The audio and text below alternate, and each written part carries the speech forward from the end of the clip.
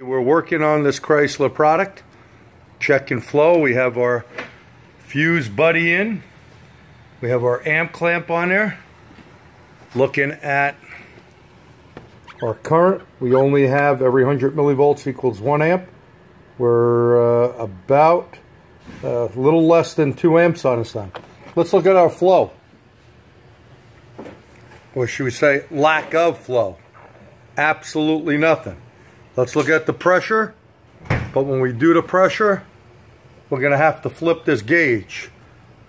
And let's watch how slow this pressure even goes up. See it going a bit?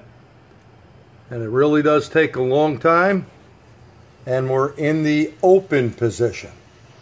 So now we're up at about 10 pounds. And let's see how far it goes up.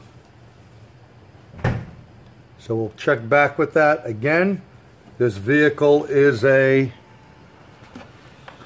what year is this thing? A 2001 Dodge Carrier.